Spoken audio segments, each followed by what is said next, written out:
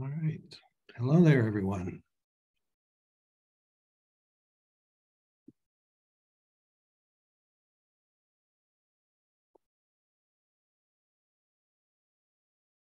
He said, hi, it's 6:30.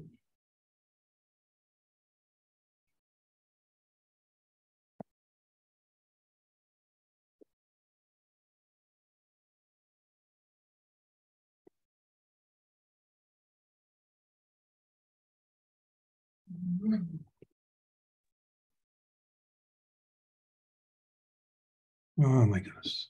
All right, let's try this again. Hello there, everyone. Hello. So this is my first time being Kristen. It's a little bit different than being Tony. So many meetings, is that why? It's just set up a little bit differently. Tony's not left to keep you all in the waiting room. See, I have to admit everybody from the waiting room. Right. Yeah. Whereas Tony's doesn't do that. Oh. And hi, No, Dan. we just march in. Right, exactly. You just march in and grab a chair. Right. Allison.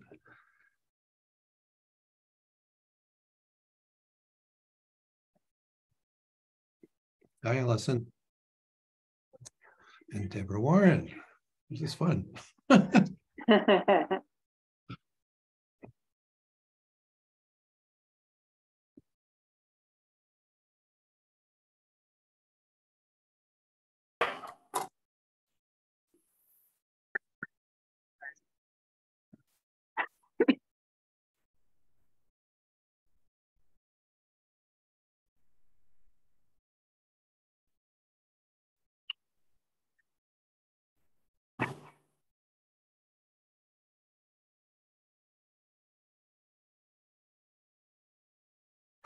I know Peter told me to not join us. He's on a work trip to Florida.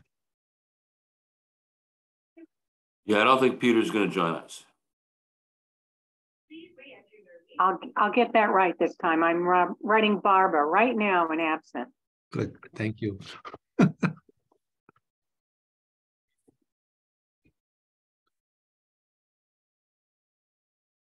right, so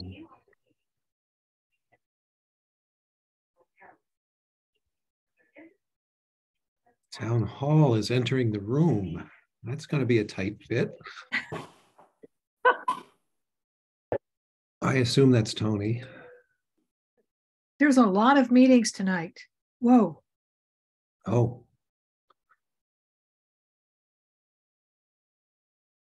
Hi, Tony. Hello. It is Tony. Where do you see Tony? Can I just take the notes from you? There he is. On my screen, he's the center square. Yep, he just came there. The center square. Yep. Like Paul Lind. That's right. How does it arrange the squares? I don't know. Randomly? Yep, I think so. He's random. But Dan's right. Paul Lind was always in the center.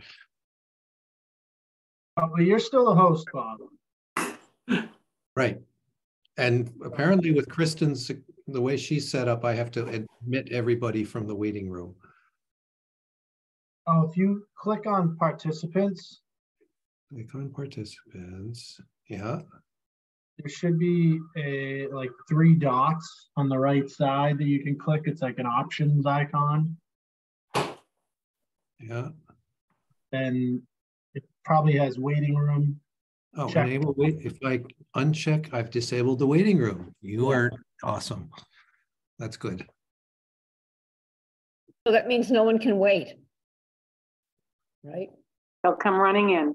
They just come running in. They just come barging in the room. Maybe it's not very hospitable. Maybe you don't have like nice People magazine and the coffee table and stuff like that. Okay. Outdated editions of People magazine. Yeah, I was going to say very outdated, in which Jennifer Lopez and Ben Affleck, big surprise, are still on the cover.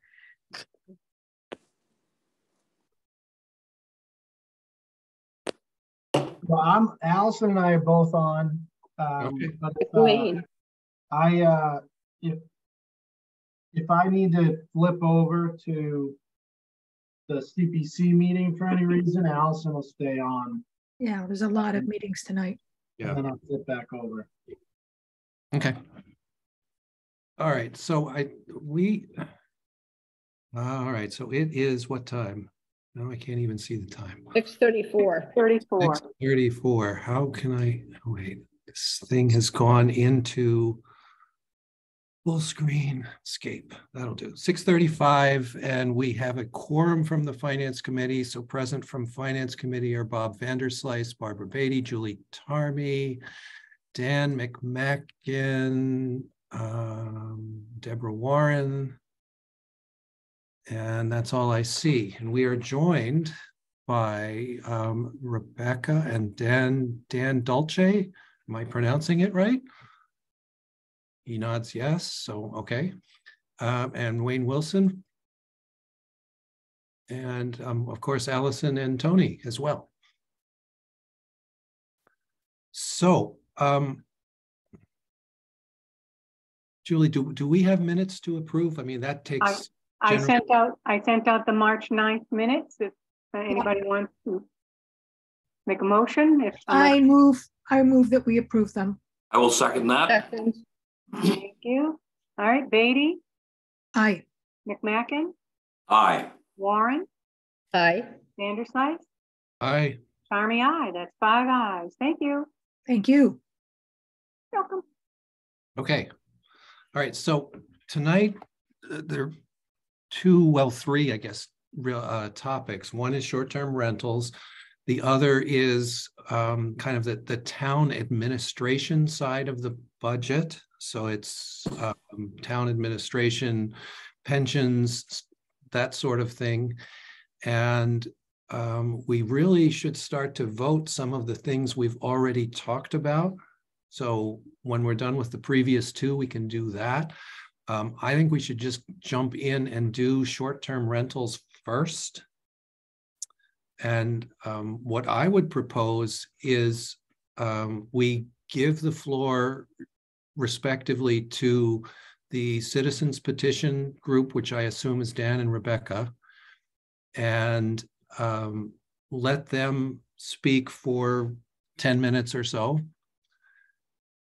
Open the floor to any questions from the committee to that group, and then extend the same to the short-term rental committee, which is Wayne Wilson. Does that make sense to everyone? Hey, Bob, is Joy the newest member on the committee? Joy is the newest member on the committee. Oh, Joy has joined us. Hi, Joy. Joy. Hi, How are you? Tony. I'm good, thanks. All right, so what I just said, I'm going to amend it slightly. Since Joy has joined us, this is her first time joining us. Let's do a really fast around the room.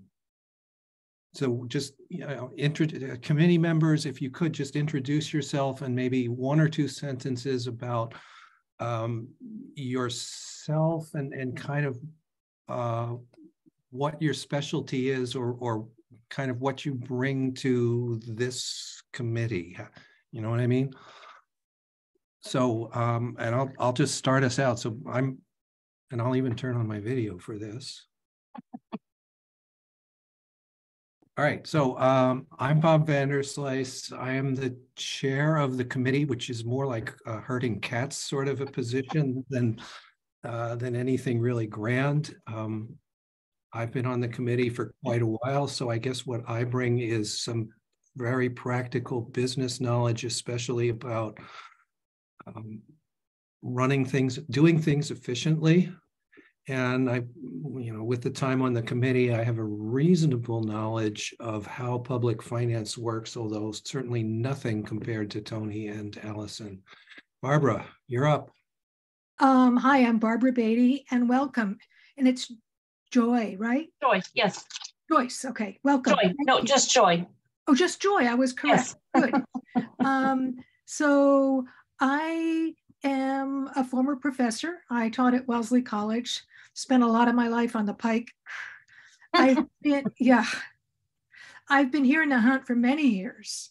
And I've been on the committee for a while too. I try to remember. And let's see. So what the special areas that I bring is I was the chair of the education department. So I have a background in education, also in writing lots of reports and doing writing and research. And I'm very appreciative of all of you because it's wonderful to serve with a group of, we're so lucky in our small town to be able to have this form of government and to be able to work together. So I really appreciate that. Thank you all. Okay, Julie. Hi, Joy. I'm Julie Sharmy. I am the executive director of the Nahant Historical Society. So I bring a lot of facts to the committee. I also spent some time in bookkeeping in some of my former jobs as office manager in retail and in personnel. And I think I bring a level head to the discussion. I'd like to think that I do. And I'm also the secretary of the committee, so I take all the notes and get arthritis in my hand. Welcome. Okay, let's see. Dan, you're up. Thank you, Bob. Welcome, Joy. It's great to have Thanks, you Dan. aboard. I own and run a small engineering firm and have a familiarity level with construction and vehicles and that sort of thing in town. Okay. Let's see, who's next? Deborah Warren is next. Hi, Joy. I'm very glad that you've joined us.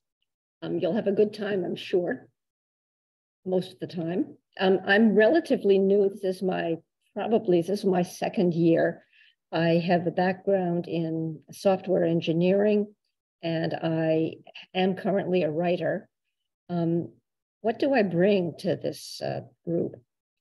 Well, I'm kind of a fiscal tightwad. I haven't shown my true colors yet, but I will. Great attribute. I don't know. Well, that's about it. And I'm, again, glad to see you. Okay, and I think that's it. So we are missing who? We're missing Dana, we're missing Peter Barba, and we're Judy. missing Judy. Laura as well. So Oh, but I want to hear about Joy. yeah, I know. I was going to say, and Oh, now, good. now, turnabout is fair play. So now it's Joy's turn. Okay. My name is Joy Bartlett. We have lived here now for, I think this is our 7th year since we've lived here in town. I absolutely love living here. I was asked to join the committee by Dave Conlin, who is very difficult to say no to. I am an accountant, so I'm pretty good at figuring out numbers and how to organize them. And hopefully that's an attribute. Excellent. Thank you. Okay, so on to short-term rentals. So I guess I'm going to give the floor to Dan, who just actually had a very awesome introduction to everybody. So you know who you're speaking to now. I think at least my focus, or what I would like to learn is, and Wayne, I'm going to pose the same question to you, is what is the difference between the two articles? And why is that difference important? If others on the committee, is there anything else in particular you want to address when? You hit the nail on the head as far as I'm concerned. Sure. Well, So Dan, the floor is yours, sir. yeah, thank you. I want to thank the committee for giving us this time to answer any questions. So Yeah, as you alluded to, the both proposals, very similar.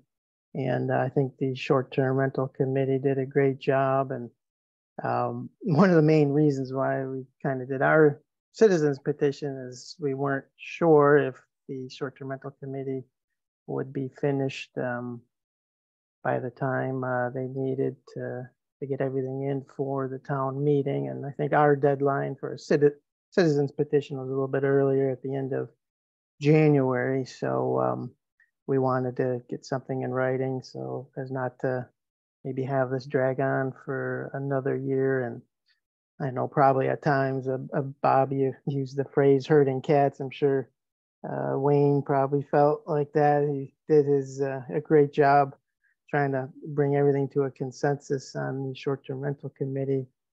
So again, both proposals very similar. Registration requirements are the main, I think, the meat of both proposals. And then pretty much the only difference the provision that we as on the citizen petition don't agree with would be on the short-term rental committee proposal. There's the requirement for a special permit process for non-owner occupied or adjacent short-term rental properties. And it sounds like that special permit process would involve the zoning board of appeals. And we feel with either the existing requirements in the short-term rental committee proposal or in our citizens petition, basically both documents are one big, pretty comprehensive registration requirements. And so to have an additional process for an owner occupied property, which would be the same use as a non-owner occupied property, would be redundant and probably drag on any sort of process for property owners and potentially create more conflict between sort of neighbors or property owners than what would be existing in the first place. So I think that's the main difference. I mean, we would be happy to endorse the short-term rental committee proposal but for that special permit requirement. So if there's any other additional questions, I'd be happy to answer any of that. All right. Questions from the committee? I do have a question. Would you please tell us again? Wait, and it's right. No, Dan. I looked you up. Actually, I looked you up on Google. It's fun. So, can you tell us a little bit more why you don't think the permit is important? Because it does seem as if it ensures a lot of safety kinds of things that I'm just curious why, if you have any other reasons why you think the permit isn't important. Well, any property, whether it's owner occupied or non-owner occupied, any property that wants to operate as a short-term rental would have to file annually with the town and pay annual registration fee. And there's all these requirements that you would need to meet in order to get a certification in the first place to begin operating. What we don't agree with is that additional step for the non-owner occupied operators to have to do then a special permit process. So whether it's non-owner occupied or owner occupied property, they'd have to abide by all laws and ordinances, requirements, whether it's safety, traffic, parking issues, noise issues. So they all have to meet those requirements. So we think those issues would be addressed by the initial certification process in the first place. But how often would you need to be re-inspected? Well, yeah, you would have to file to get your annual permit, annual registration, once a year, pay your registration fee, and then it'll be up to the town whether they actually want to come visit the property. That'd be up to them, but that would be an option. All these short-term rentals would be open for inspections and any sort of other inquiries. So your biggest concern, if I understand you, is that it's just more hoops to jump through, more paperwork, and you'd like to streamline the process. Yeah, I think because they're both the same use, whether it's owner occupied or non-owner occupied. So it's not like you're trying to introduce, say, like a manufacturing use into a residential area, or you want to do some sort of retail business, in that property, so the use isn't changing. So having the zoning board involved seems like something that is not necessary. And you're not dealing with, someone's trying to change measurements on a property, whether it's, I want to increase the height of this structure, or my fence height, or my fence distance, or different measurements between property lines. So for the zoning board to try to have to deal with,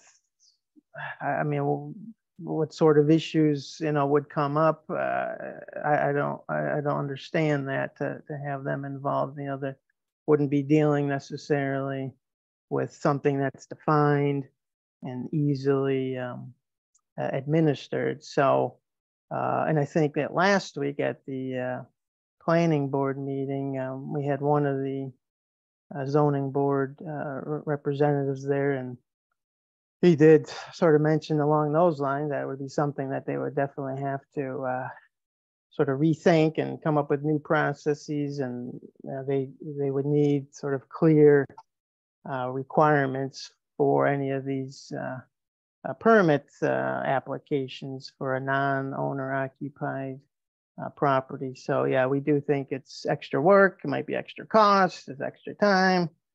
And we think it's redundant from what would already be required in each of these proposals. I have a question, Dan. You mentioned that, these properties aren't going to have businesses like manufacturing and things like that. But isn't it still a business if it's not, you own the home, but it's not your primary residence? And perhaps you've applied for more than one special permit and you have more than one property. So to me, that sounds like a business. You're in the business of buying up properties and then renting them out short term or even long term. To me, that sounds like a business. How is that not a business? Yeah, I think the actual use of the property, the people would be using that's not being used as a business. Thinking of something like somebody wants to hold, a part or some sort of celebration party, or I think there was one property on the Nahant that was trying to host weddings. So I think in both proposals, we are not allowing any sort of commercial uses at the property. So those are, operating as a short-term rental property. Yeah, isn't any exchange of money actually commerce and commercial use? Just to be clear on what a commercial use is. If money exchanges hands, that's commerce. Yeah, I don't agree with that, because the actual use of the property is going to be residential. So what do we do in a residential property? There's people sleeping there. There's people doing leisure time there. There's people, eating there. So the actual guests, people are going to be at the property, are actually using it as basically a residential use. The owner owns it perhaps as a business, but it's not being used by the actual people at the property as, as a business use. So if I go to a motel for 3 nights and I pay money to eat there and sleep there, that's commerce, that's a business. What makes, your proposal any different? They're not living there. They're temporarily staying there and paying money to do that. Well, I think there's a big difference, at a hotel or motel or that type of facility. You have employees coming in who work there all day. You have employees coming there who are actually cooking, making meals. So there's a lot more involved with the hotel. Of course, they're much bigger footprints. They have giant parking lots. So here with short-term rentals, whether it's our proposal or the short-term rental committee's proposal, they're very small footprints, very limited properties as far as, especially with parking. You have to abide by all that stuff. You can't have any commercial events going on there. It's just to come to sleep, eat, have fun with your family, and maybe bring your laptop. You got to write up some work while you're on a business trip. So, very different in our opinion. And I think the state law agrees with that. Very different from hotels or motels, those types of facilities. So the people who own the properties, the non-owner occupied or adjacent, and they don't live in town, who takes care of the property? Who cleans the property? Don't they have to hire someone to clean the property? Well, I think, that's one of, sort of the misconceptions that the short-term rentals involving this issue is, at least in our town, I think most, if not all, of the non-owner occupied, such as myself, we actually live on Nahant. We have, many people have, family homes, long ties, multiple generations they've lived here. So I think that fear of somebody, coming out of town, maybe some foreign investment company sort of trying to purchase up a bunch of our single family residential properties. I think that has not happened. If it was going to happen, it probably would have already occurred during this short-term rental boom that had occurred during the pandemic, for mostly due to people wanting to get away from the urban environment. So that has now subsided. The short-term rental market has diminished already. And so I don't think we're going to see any situation like that, especially in both proposals. Don't forget, we are sort of capping the maximum properties that can be operated as, a short-term rental at, like, I think 4%, which brings it around 60 total properties. And, we're nowhere close to that being registered with the state. And then just operating current listings, I think are well below that. And of course, there's fluctuation during seasons. Right now, it's obviously during winter, early spring, a slow season. But and like some of the people on our informal group in the citizens petition, we ourselves actually clean the properties. We go and clean them after each guest. So it's not like there's oftentimes a giant cleaning company coming in or some other employees. We kind of operate these as small businesses. Right. Yeah, So that's the difference between the owner occupied or adjacent and the non-owner occupied and adjacent. If if I own another property in town and I rent it out for short-term rental, I'm here, I oversee it. Maybe I'm the one that goes in and cleans it. Maybe I have a cleaning company that goes in and does it. But if you are not here in town, someone needs to be doing that. I'm not talking about a big conglomerate coming in and buying multiple properties. It can be one, it could be two. That's still, to me, that's a business.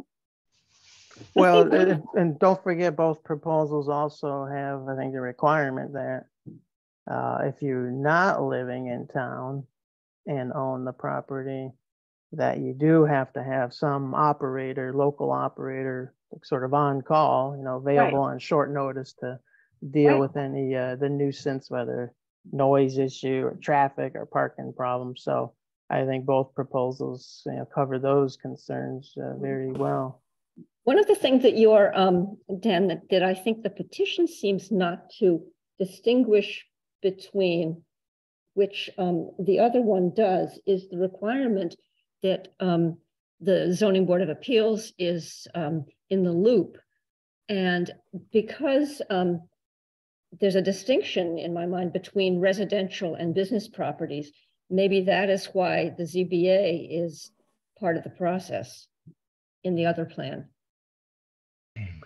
Yeah, the ZBA, I think, is involved with the short-term rental committee's proposal because they have that special permit requirement, that additional step for the non-owner occupied. But as far as owner occupied properties, the short-term rental committee's proposal, grants that use as a matter of right, so that you just do your normal annual registration, make sure you meet all the requirements, pay your fee. And then if you're living on the property, you can operate it as a short-term rental no matter what. But our difference, like I said, the only difference then would be that additional special permit step for the non-owner occupied properties.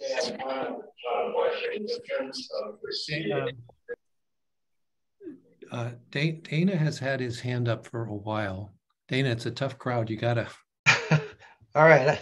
I didn't want to jump in and interrupt anybody, but Dan, Dulcie, thanks for coming in to talk to us about it. Appreciate it. And I'm going to ask sort of like a high level question. The question is, what do we say to the people of Nahant when we take 64 housing units off the market and put them into short-term rentals in the middle of, a very severe housing crunch? It's hard to find a place to live here. So what do we say? Well, I mean, those are, it's private property. It's a market that, we have expensive properties here. You can't pin maybe an affordable housing issue on individual property owners. That is an issue that needs to be addressed from a federal level, which sadly has been neglected for 50 years. So I think that's unfair to, especially when the town just voted to get rid of, that Coast Guard housing. I don't think that's really something you should pin on individual property owners. The property we use as the short-term rental, we put a lot of money into renovate it, rehab it, make it look nice. It had been run down because an elderly owner had lived there for many decades on Nahant, and then sold it after they.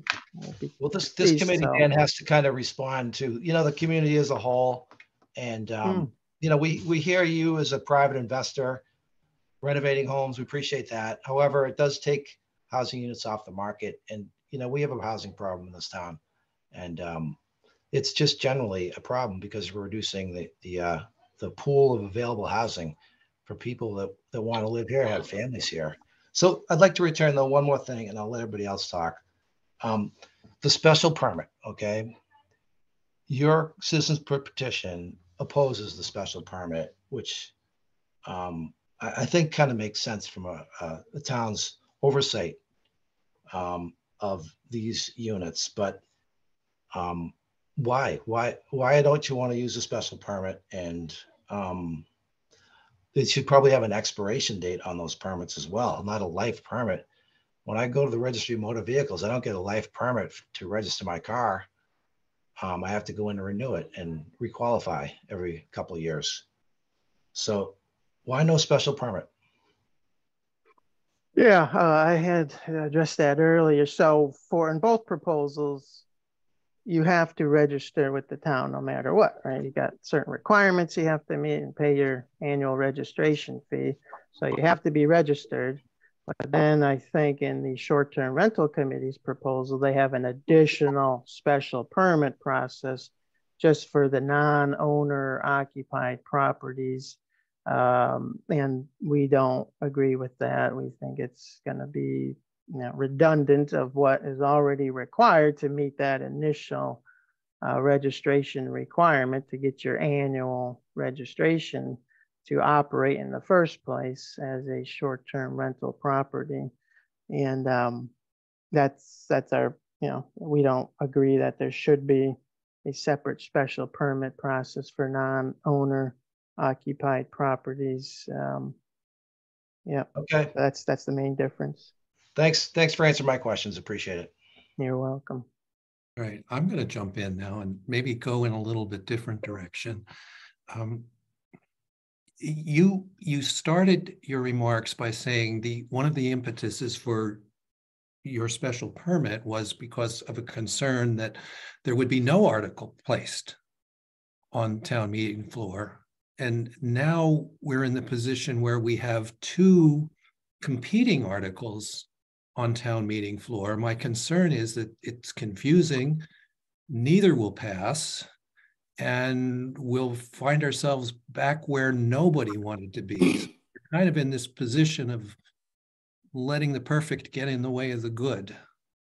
So the straight out question is, have you spoken directly with the short-term rental committee in an attempt to reconcile and be able to present one article to the town meeting? Not since we filed our petition at the end of January. And as I said earlier, yeah, we would be happy to endorse the short-term rental committee's proposal, except for that special permit requirement. So yeah, they're both very similar proposals, and we all have the greater interest of the town at heart here. So, and Wayne and the committee, they did a great job trying to parse through all these issues and what should be the requirements, et cetera. And we disagree with that special permit requirement. So if that's our proposal, if they would delete that from the short-term rental committee proposal, we'd be happy to move then to withdraw the citizens petition from the town meeting.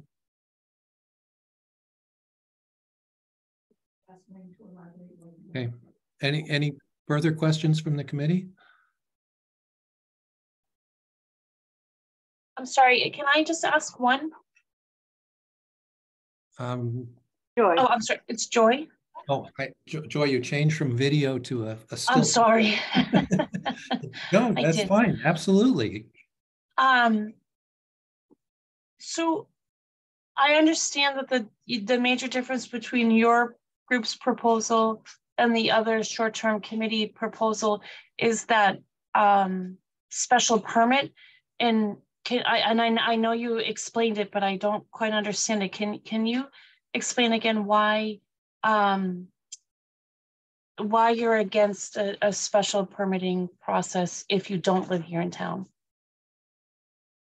Yeah, so in both proposals, if you don't live in Nahant, you would have to have a local agent to be present to address any issues that might come up, such as the common ones like noise and traffic and trash, things like that. So there's no difference in that respect, and we think both proposals already then require a bunch of requirements to be certified annually by the town in the first place. And since you're not changing the use of the property between owner occupied and the non-owner occupied, they're both operating as a short-term rental, then why do you have this extra special permit process that is going to perhaps be a little bit ambiguous? It might be difficult for the zoning board to make a decision and adjudicate these. And we think it could just prolong the process. It could create, conflict between neighbors. I mean, I envision or imagine, situation. Okay, well, what happens at a special permit meeting? Typically, you have neighbors or to voice any concerns about, let's say something that's kind of being proposed by a property owner, as far as, hey, I want to change these measurements on my property or whatever. And so, the zoning board can easily sort of zero in on those issues. But what's going to happen maybe at a special permit meeting for a short-term rental, a neighbor's going to say, well, I don't want a short-term rental next to me. I mean, so what would then be, I mean, you'd kind of be sort of predicting or trying to predict these hypothetical complaints. Well, there's going to be noise or traffic. Well, both proposals already have requirements for those things. And if there's violations by a short-term rental property, well, they got to pay penalties. If there's chronically violations there, then their registration gets yanked and they can no longer operate as a short-term rental. So we think there's already in both proposals enough requirements and enforcement that this additional special permit process is not necessary. I have another question, if I may. As you're talking, what you're bringing up is that how would citizens, because the zoning board then is an official body, it's a town official body. How would citizens be able to have a place that provides for them to be able to talk about concerns? Because to me, sort of, we're here for that reason, but the zoning board in particular is an officially designated place. So I think it might make it easier to get away from the neighbor kind of stuff, because you would know that there was an official place to go to discuss concerns. And the zoning board would be put in the position of needing to listen and then of considering, more like a court. And that gives a sense of kind of fairness in my mind. So without the permit, I'm worried that we don't have that kind of official appointed body to help with any concerns. See what I'm trying to say? And how have you thought about that or discussed it as a committee? Well, so yeah, I mean, the zoning board, right, they deal kind of with sort of zoning issues, not with necessarily complaints that, oh, there's noise coming from that house. What do you do if there's noise? Well, I mean, you're supposed to call our enforcement body, also known as the police, and then they, you log the complaint, or if there's trash, we have health inspector, we have building inspectors if there's if structures are not up to code, et cetera. So we already have infrastructure for these types of complaints that are going to arise at short-term rental properties, and which of course arise at all sorts of properties, whether I'm a permanent resident or whether it's a long-term rental. So we have existing infrastructure already.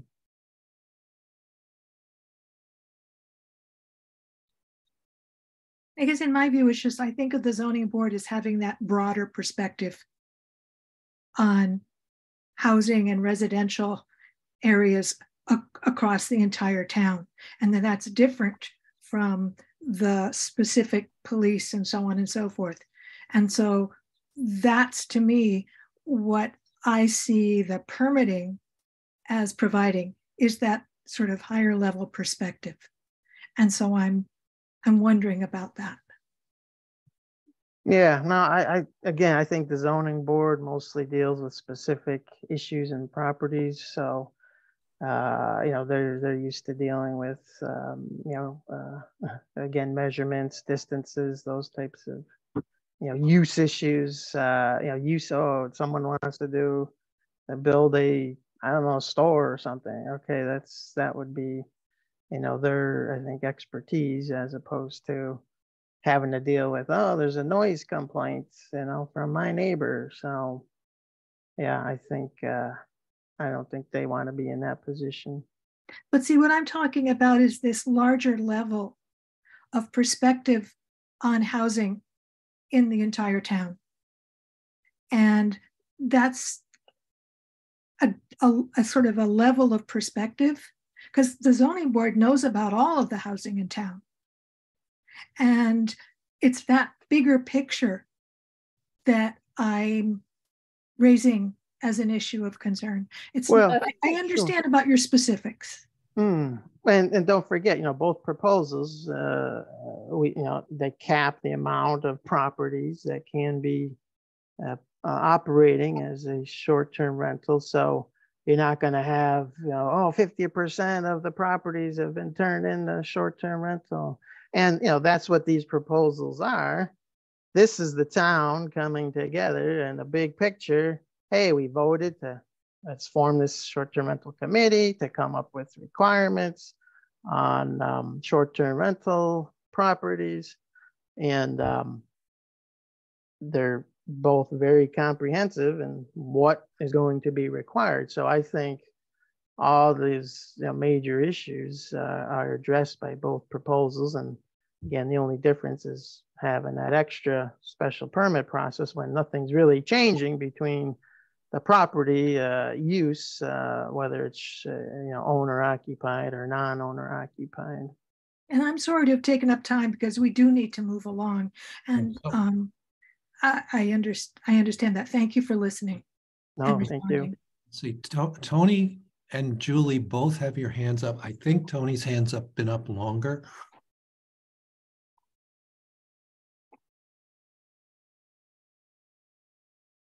Yep, but I'll defer to Julie. She's the committee member. I'll wait and I'll go after her.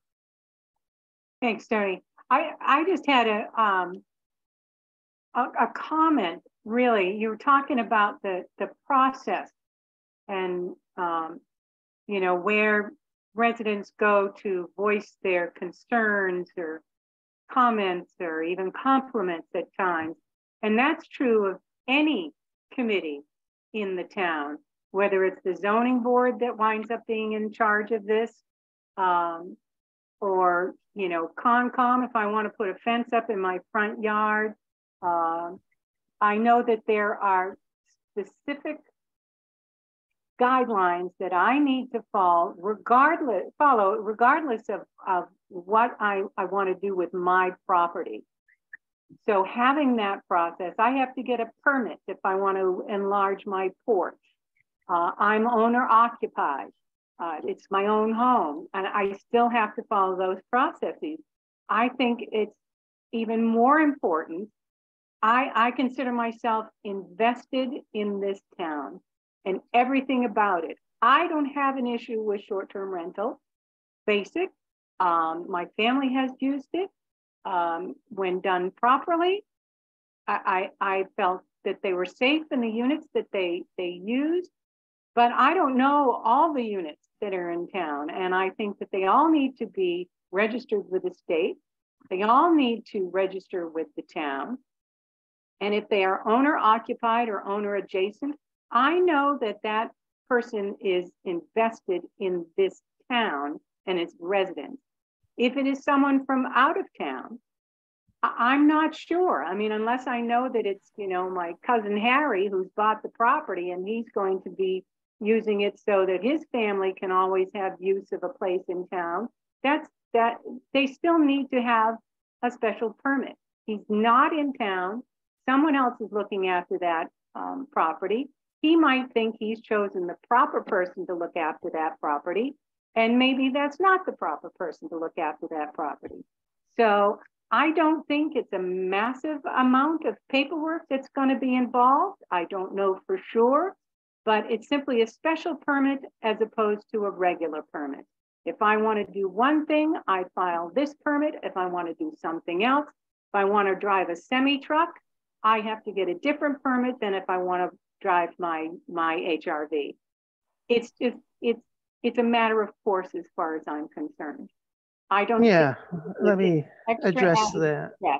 Sure. So, don't confuse, and you mentioned it already, I believe. So both property use, whether it's owner occupied or non-occupied, we have to register and with annually. So that we don't disagree on. And I think there's sometimes, maybe the evidence doesn't back up this concern of somebody who doesn't live there. It doesn't have the town's interest at heart, as I mentioned earlier. I think all of the non-owner occupied properties, we all live in town. And I think in the Nahant, the only chronically problem short-term rental we had was actually an owner occupied unit. So there's very little evidence that someone who doesn't actually live there is going to not have the best interests of the town overall at heart. So I think we got to be, you can't assume any of this, these ideas. There have been other issues of non-owner occupied short-term rental, but the neighbor had the phone number to call the owner who did not live in town and express their concern. So there have been issues. Well, there's issues with permanent residents. There's issues with long-term rentals. So I was just disagreeing with the fact that there'd only been one issue. And I'm saying chronic. We don't want those chronic issue properties. That's what both proposals are really addressing. Hey, we want to maintain this town, the safety, the health, all the low nuisance. We want to maintain that character. So I think both proposals do a real great job of sort of considering all potential issues. Of course, they're not both going to be perfect, but I think they did their best in trying to encompass everything. Yeah. Thank you. All right, Tony, I guess you're on. I was texting Dan Script to see if he wanted to join the call. He said he was having trouble getting in. The reason I was asking him to join, he participated in a lot of the short-term rental committee meetings. And I think a lot of the questions that you guys are asking are very good questions, or some of the comments you've had are very good comments. A lot of them came up during the short-term rental committee process. Some of those questions that you're asking actually have a legal answer to them. And Dan, I asked him if he would join the meeting because he might be able to answer some of those questions for you from a legal perspective, as town council. For instance, the question about, is it a business? How does it, how is that different from, I forget the words that you used, but that was there. I remember that one, Wayne, I know you'll probably speak to that. I remember that one coming up a lot in your meetings, and there was a legal definition that differentiated those types of uses. So anyways, I was just wanting to let you know, Dan Script is trying to join the call, but when he tries to sign on, it says something with the waiting room, I think. So I don't know, Bob, if you want to double check it or something. Did I screw up the waiting room? Trouble getting on. I'd like to say one more thing. I'm sorry. I think that for me, the crux of this is residential versus business zoning. And what we're primarily, I think, talking about here is residential property being used for commercial purposes. And that, I think, is why the ZBA is in the critical path of the STR plan. I may have that wrong, but that's what it seems like to me. Yeah, so there's a legal answer to that question. And I think what Dan Dolce was just saying is the use isn't what differentiate what process you go through. It's whether it's considered the principal address of the property owner. But Dan can answer the legal the legal point as to, how that's different, why short-term rentals are different from, say, a hotel or a retail business or some other type of use that's identified as it's I know it's hard to wrap your head around because it's a business venture, but it's actually not in the same category as those other types of businesses that you logically want to associate with by legal definition. So that's why I was asking Dan to see if you could join in. Thanks. Thank you, Tony. So I'd like to make one comment about, the issue of commercial purposes and residential zoning. I mean, the last time Wayne Wilson was on, he told us about Saugus. Now, Saugus has enacted bylaws that don't allow short-term rentals in a residential zone. It has to be a commercial zone. So it's up to the people of the town and the annual town meeting to vote. So it's not like a legal interpretation.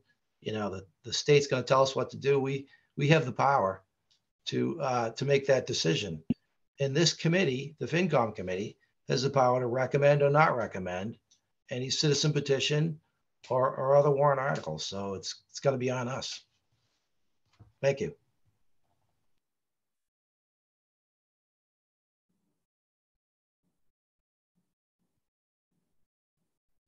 All right.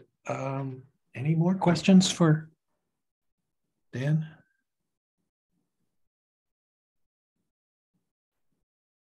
All right, then let's move to Wayne, and let's follow kind of the same procedure. So Wayne, take a few minutes, 10 minutes or so, to address what the thrust of the questions you've heard so far are, and then we'll put it out to the committee for open questions.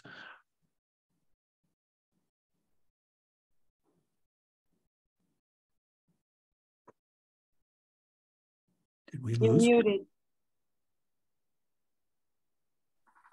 I don't think I am. Can you hear me now? There you go. Okay, sorry. So anyway, our committee was tasked with trying to figure out what to do about short-term rentals. Our existing zoning bylaw seemed inadequate to handle the task. And the idea was to come up with some either rules, bylaw changes, whatever it was going to take to put some order to the whole thing. What our committee listened to, that obviously Mr. Dolce's group of people did not have to listen to, was the people that would just assume that short-term rentals weren't allowed at all. So we had a wide spectrum of ways to go with our input or findings. So we had some people that would just assume they didn't exist at all, which we could, if we want to correct the bylaws, so we could certainly do that. We could do a special permit for everybody, owner occupied or otherwise, which is the case in Linfield right now. We could have owner occupied only through any process, which is the situation in Salem, Boston, Lynn, Revere, and a host of other communities. So there are no non-owner occupied units in those cities, and at least legally anyway. So the idea was to strike a compromise. What will the citizens of the town of Nahant be willing to live with, and what will the short-term rental owners and advocates not throw up a big opposition to? And this is what we came up with. So if somebody wants to rent out a few rooms in their home, that's an owner occupied unit, I don't think the town should stand in the way of someone doing that. Someone owns a multifamily dwelling and they want to rent a unit that they don't live in, but live in one of the units in the building. It seems perfectly reasonable that you should be able to do that without jumping through too many hoops. But if somebody wants to rent a house that they don't live in, it's not their principal residence. And, in some instances, it could be someone that's just down the street, but it's a growing industry of corporate real estate groups that are buying houses and turning them into short-term rentals. These people don't care about where they are. They only care about making money. If we have the most relaxed rules in the area, then we're going to be a magnet for that type of activity. You can't do it in almost every city or town around us. If we're the only place that a short-term rental could be, a building could be purchased by a out-of-town entity and turned into a short-term rental without any special permitting or any special rules, then they're going to come here because it's going to be the only place that they can do that. That was the primary impetus into putting in the special permit use for non-owner occupied. I'm sure that if Dan lives in Nahant and owns another property in Nahant, I'm sure he's doing a great job of keeping track of what goes on there. He has a vested interest. Not everybody is that nice a guy. We have several properties in town that we've received numerous complaints about what the activities that are going on in these properties. And we have absolutely no recourse because right now there's no process. So I think what our committee tried to do was strike a balance between allowing people to have some certain liberties within their own home but control the, I want to say corporate interests only because I don't have another word for it. And I think that's where we struck a balance, and I don't feel that it's out of place. We could have done a lot of things. We actually are being, if anything, I think we're being more lenient than we could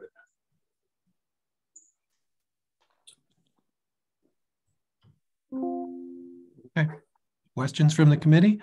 And Dan has joined us. Thank you, sir. I didn't see the amended notice. Sorry about that.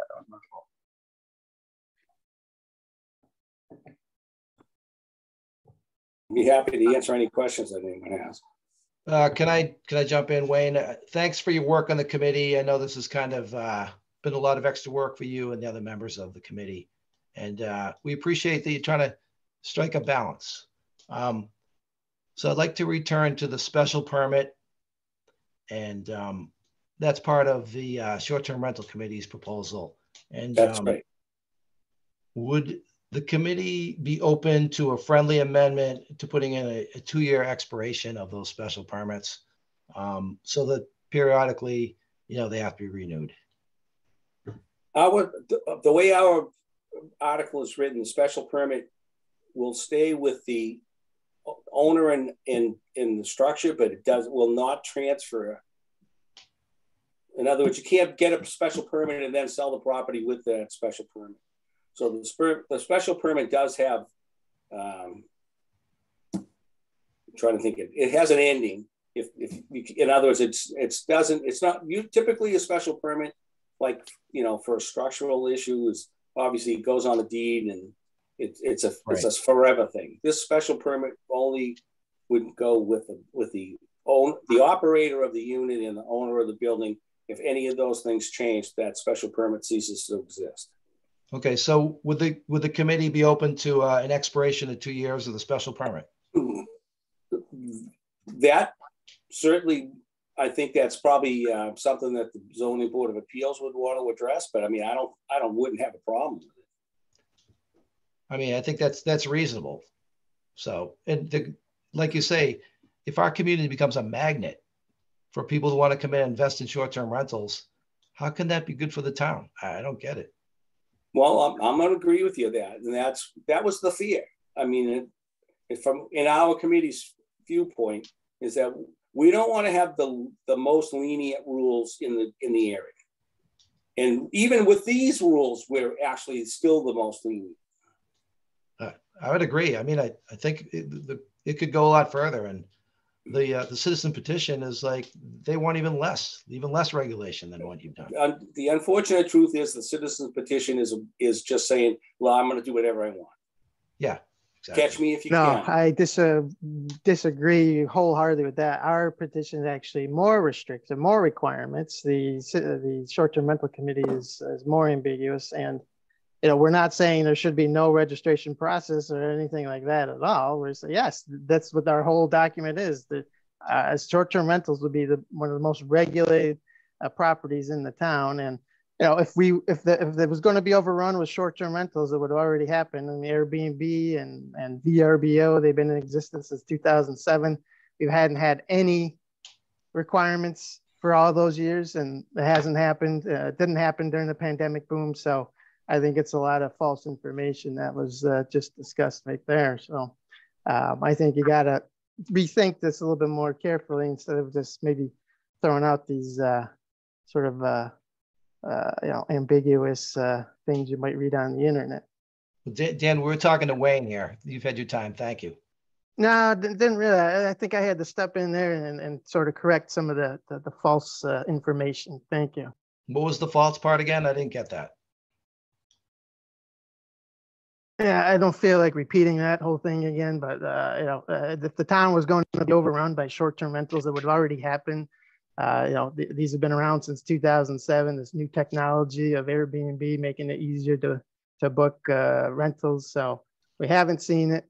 Our proposal is very restrictive. It's more descriptive than the short-term rental committee. So I think you got to go back and review both proposals again. Thank you. Yep. Thanks for saying that. Appreciate it. I'd like to just say one thing that's neither here nor there, but if we continue particularly to have the petition and the other article, we are going to have to do a lot of upfront education of the citizens before they come to town meeting, because just this small group has taken over an hour trying to understand and argue a bit about these terms. So that's just an aside. I agree with that. That's where I was going before.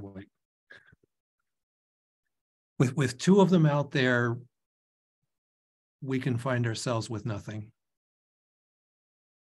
I just want to add to that comment, and based on the conversation that just happened, if we go to town meeting at ends with each other, the citizens petition and the committee, we're destined for nothing to pass.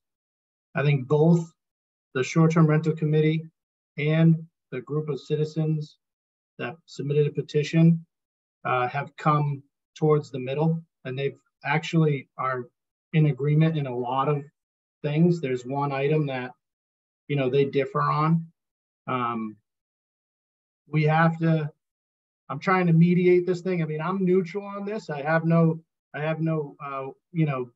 not pushing one article or the other. I'm going to try to be as neutral party as possible. So I'm just trying to mediate this thing. I think we have to work together. I think, the citizen petition and the short-term rental committee need to work together. I think both groups want to see something pass, which is, we need something to pass. So let's try not to be at ends with each other. And, I think you guys have both done a great job of working your way towards the middle. There's just this one last outstanding piece. So I think, in my effort, as I usually do pre-town meeting, to kind of go through all warrant articles, I try to provide a neutral basis of information on all warrant articles and allow residents to make a decision for themselves. That's what I'll attempt to do with both these articles. I think there's a foundation of information that can be shared with residents, and then really just kind of explaining how the two differentiate and let residents decide on their own. But ideally, these two groups, that they can come together before town meeting and work on something in that way, that would be extremely helpful. So let's try to be as respectful to each other as possible and work together on this. I know there's one item that's, there's a differentiating opinion, but I think both groups have done a really good job of coming to the middle at this point. Yeah, the type A in me right now wants to say, okay, let's get out our calendars and schedule a meeting. But I'm not. I'm going to leave it up to the initiative of the committees, plural, and the town manager to work something out. But any more questions from the committee before we move on here? No? Okay. Excellent. So thank you all. Thank you, Dan. Thank you, Wayne. Thank you, other Dan. Thank you. Yes, thank you both.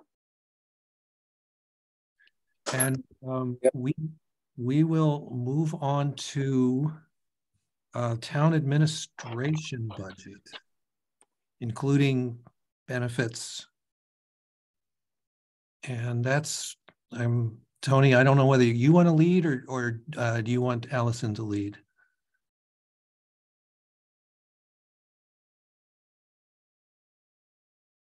I'd like to share. Allison, do you have or Bob, do you have the latest budget doc up to share your screen, or I can try and pull it up on mine? I do not. So it would be a race between you and me, and I think you would win right now. All right. Well, I can quickly note that, can I quickly talk about the adjustment that we made at the last Board of Selectmen meeting and sent you all? Yes, please. So we got some new numbers from the governor's budget and their draft form still, but we incorporated those numbers into our documents. We also got an updated number from Lynn Water Sewer for the assessment that we're going to owe to them in the sewer enterprise account. And thankfully, fortunately, it was much less than what we were estimating it to be. So we reduced our assessment number, and actually we'll be be able to, once again this year, level our sewer rates based on that new number. So our enterprise account is actually going to be level funded, and our rate will not change going into the new fiscal year if that number gets approved at town meeting. We also decided to use additional funds from the water sewer retained earnings account. Allison and I looked at our capital plan and financial forecast over the next few years to see if this was something that we could handle this year. And we determined that it was positive impact to use $250,000 from the retained earnings to pay down outstanding debt in water and sewer. So that's Allison, if you want to explain a little bit more about the benefit of doing that on, related to our debt while I pull up our spreadsheet. Sure. So the 250,000 would be to pay down outstanding bands, which are those short-term 1-year borrowings. And so by doing that, excuse me, we don't have to issue long-term bonds for them. And therefore, we avoid paying principal and interest costs over a longer period. So, by paying down these bands, we avoid issuing long-term bonds and therefore save on interest costs. So it's similar to, I think we made a similar adjustment last year around this time, once we got the Lynn Water and Sewer rate. So it's very similar in that you guys were very happy with that decision to take some of those funds and pay down debt, and also be able to, not have to increase our sewer rate. So we took the same approach. We just wanted to double check, whatever you don't spend in retained earnings in fiscal year 24 will drop to retained earnings, just like free cash does, for fiscal year 26. So what we really wanted to look at was, what's our capital plan and future outlook for needs of those funds in FY26. We also looked at past years of, what's our typical retained earning amount on an annual basis, and we figured, it was more beneficial than risky to spend the funds this year and pay down that debt. Hey, could I make a comment about that, everybody? It seems like there's a pause in the conversation. I really want to commend Tony and Allison for taking that step, keeping the retained earnings within the ratepayers enterprise fund and paying down the debt. In effect, bending the curve so that to avoid future rate increases if that were to arise. But I think that's a great use of the funds. Thanks for doing that.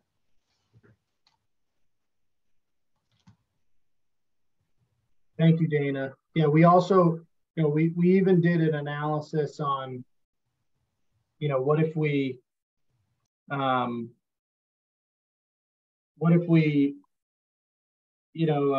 use those funds, held those funds, and reduced the amount that was shifted to the tax rate, and looked at, what would be the benefit of doing that versus paying down outstanding debt now. And it turns out to the option that we decided was more beneficial, because paying down that debt, in principle, avoiding additional interest rate costs, you're going to save more money long term than, trying to reduce the burden of the debt shift in a one single year period. So that's part of our analysis. Yep. Way to go, guys. Way to go. So, Allison, would it be March 16th?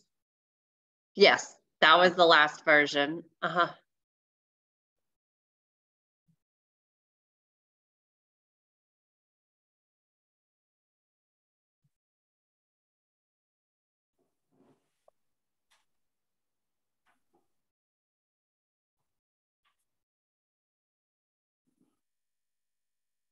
Let's see. Tab, what am I going to? 3B, pages 21 to 45. Yep, that would be the detailed version of the budget, the line by line.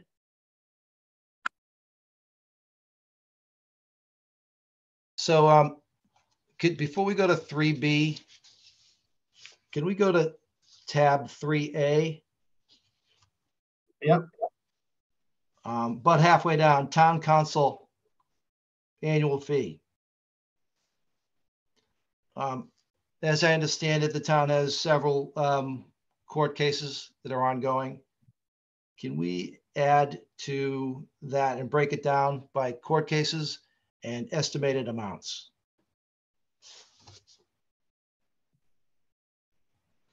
See, 70,000 for annual fee for town council. Yeah, right here. Yeah. So so we went to 75,000 in this budget here. Okay.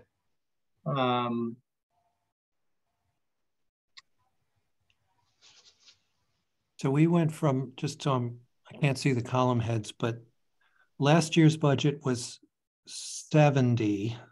Right. Right, of which we spent 55. That's 21. Yeah, no. Nope. The current year budget is 75, and we plan on level funding it for FY24. Okay. Last year was 75, of which we spent No, there's no spend. The FY21 is spending. Yeah, I'm at the top here. So this 70,000 is FY21 actual expenses. Okay. FY22. 55,000 is FY22 actual Okay. expenses. All right. And then last year we had a budget of 75, of which we spent 55. This year we have a budget of 75. Right? Is that right? This says FY22 department total. I think we spent 55,000. Correct. Which was what was appropriated last year. In the current fiscal year that we're in, FY23, we're funded at 75,000. Yeah. We don't have actual expenses because we're not done with the year. Not a full year, yeah. Right. But we're level funding it. Okay. So back to Dana's question, I just want to make sure I understand it. Are you asking for, it sounded like you were asking for future, but I could only provide you past, like, it'd be hard to provide you what the estimated expenses are going to be on specific cases in the future fiscal year. Yeah, I appreciate that. Not understanding your question. All right, so I appreciate that. You know, we're not trying to create another book about the pending cases, but just we'd like some transparency, perhaps some of us. I don't know about. I can't speak for the whole committee, but you know, a definition of what that 75 is for, and maybe it goes in appendix, or maybe it's another line item here on the town council budget. Annual fee and then pending cases, estimated costs. Not a lot of money in the grand scheme of our budget, but that's just the 75,000. It's just a black box. We don't know what it is. It probably shouldn't be described as an annual fee either. It's more like professional services. We get it's an hourly cost. Yeah, we get charged an hourly rate. So, you know, it's everything from, you know, Dan's script, you know, his time, you know, advising the town on, there's so many, a lot of times, probably most of those funds aren't spent on actual court cases, but more so, you know, council guidance in different proceedings. So it should really be called, it shouldn't be called an annual fee because it's not like we get charged a flat fee every single year. Regardless, you know, it's actually an hourly rate charge. Understood. And, you know, it doesn't seem like a huge increase to me, but I mean, there is an increase, and I think I'd like to know what it's for. What are the cases? Yeah. Again, I mean, it's not like when we budget this, it's not like we look at what are the cases in front of the town. We're looking at past expenses. You know, how do we utilize general counsel? It's not always like, if you want to know what open litigation is occurring, I can obviously provide that to you within reason. But that's not really what comes up with this number, I guess. Yeah. Or how this number is made up. There is no increase between the 2 years either. Right, it's level funded from FY23 to FY24. But I will say, I think that the town, you know, a lot of the expenditures on legal counsel is to prevent litigation. And I think we've done a pretty good job of avoiding a lot of the, you know, types of litigation that we've experienced in the past. Okay, Tony, I think I get where you're going on this, that the correlation isn't quite exact, but maybe I don't want to waste everybody's time on the committee, but I will put in a request to get a top 10 list of cases that the town is working on right now in court. Yeah, certainly. Anybody know, else in the committee want to talk to this at all, or I don't know if anybody else has any thoughts about this. Coast Guard housing, you know, is obviously one. Yeah. Which is, you know, unique to this past year.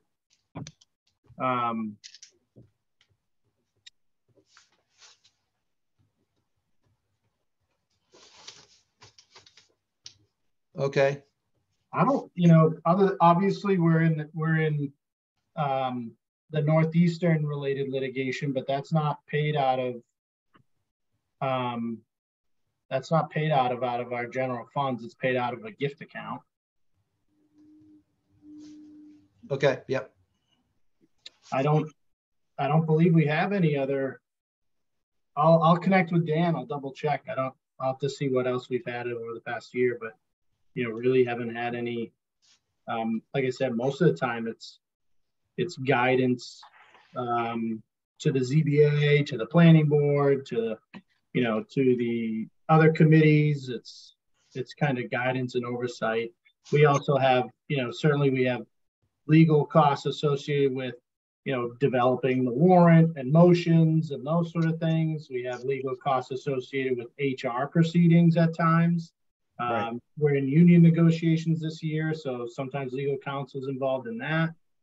So there are different things like that. I can definitely have a follow-up conversation with you on it, Dana. That sounds good. I can easily break that down.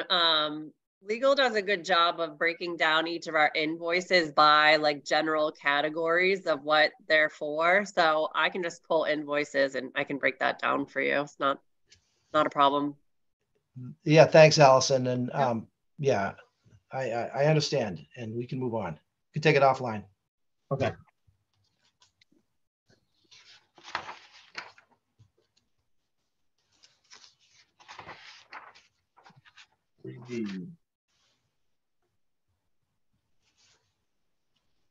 We were at 3B. That's what yeah. it was. Okay.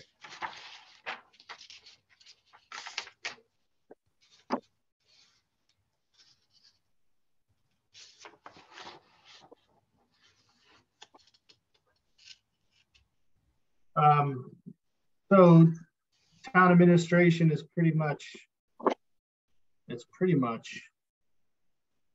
everything outside of specific department budgets. As you can see, it's really, you know, we've been very conservative with our increases in all of our departments. Selectmen, you'll see here a $15,700 increase. Purchase of services and professional expenses. A lot of that. So under purchase of services, there's some of it under the selectmen, some of it's under town administrator, some of it's under DPW. That was something that we talked a lot about, you know, utilizing engineering services to help us advance on, you know, projects that we might be going for grant dollars with, you know, for construction or for other engineering, I guess, beyond engineering, like procurement and bid documents and permitting and things of that nature. So we've kind of ticked up professional services in a couple different spots to try to help us advance that effort. So we can, a lot of the times when we're dealing with applying for grants, you know, if you can bring something that's shovel ready or a little bit more baked to the application process, you're much more competitive. Hey, so Tony, in looking at the selectmen's budget there, I see legal expenses for 2022, 115,000, and it looks like it's actually going down. So is it level funded or not? Yeah, so there's there's general counsel and then legal expenses. So there's two different line items that we spend out of towards legal counsel. One's in the selectmen budget here, which is for 70,000. And the other one is general counsel, which I believe is going to be You just passed it, town council. It's on the bottom of that page, This the line right 75. here, bottom of page 23, which is 75,000. By FY22, if you remember, the finance committee approved a number of reserve fund transfers for legal costs as well. That's why the spending looks higher. The budget was actually the same. So we spent more than the 70, so we Correct. went over budget on that? Correct. Can that happen this year? I don't think so. Right now, we're actually running under on legal costs. So we haven't even, at this point, we haven't even spent the general counsel budget of 75,000 yet at this point in the year. Okay. When as of in FY22, as of this year, we had. So actual versus projected, we're spending, well, we overspent last year on legal. Correct. And we're budgeting for 75,000 this year. Correct. And so it's not quite like it's level funded. It was level budgeted, but not level funded. Correct. All right. Just want minor point, but just want to throw it out there and let it hang in the air. Yeah, I guess. But the trend is going in the right direction where we're actually spending less on general counsel in this past year. And I think a lot of the general counsel expenses in the previous years, I have to look back to see what the reason was for that. But I can say that as on the HR side, we've done some HR studies, we've brought in some professionals, we've cleaned up a lot of our procedures. We have, I believe, avoided a lot of, HR related litigation because of those efforts. So I think we're heading in the right direction. Yeah, thanks guys. I'm not being critical. I'm just pointing a fact out. So, sure. Thank you. Public health, as you guys probably recall, this is last year's budget. We created this public health account and significantly increased it. This account, all of these, aside from purchase services, all of these are hourly, essentially hourly rated employees. So we have it funded at a higher amount, but it doesn't necessarily mean that we're going to spend all that money. It really comes down to how many hours that, our public health department is going to be utilized. And the reason we did it this way is because we've been so unsure about, what's going to happen with COVID and other different variants. And, so as ARPA money goes away, we want to make sure that we're funding this department appropriately. But again, it's really think of it as an up to amount appropriation.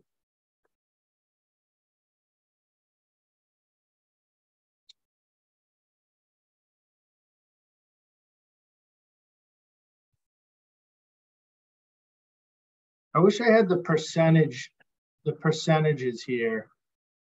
Is that on another sheet, Allison? No. No, it's not. I can do them quickly for you though, if you want. No, it's all right. I mean, you can see, that like town administrator account here, same thing, pretty modest increases.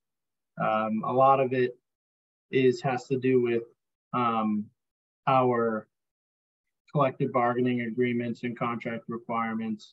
But again, purchase of services, you'll see a little bit more here, $5,000.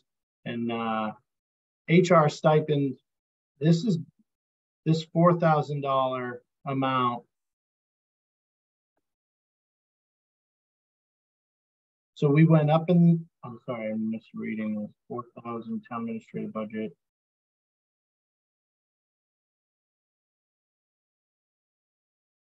So we hadn't budgeted for that in the current year. So we completed an HR study that was funded In previous years, we had funded that, and we completed it this past year, and it came up with a lot of recommendations. And a lot of those recommendations were related to personnel and their attentiveness to HR proceedings. So we still have a lot of work to do. That's why this money is in here, because we're trying to really kind of reorganize some of the roles in our town hall to prioritize that HR function, which will help us in the long run, avoiding, missteps.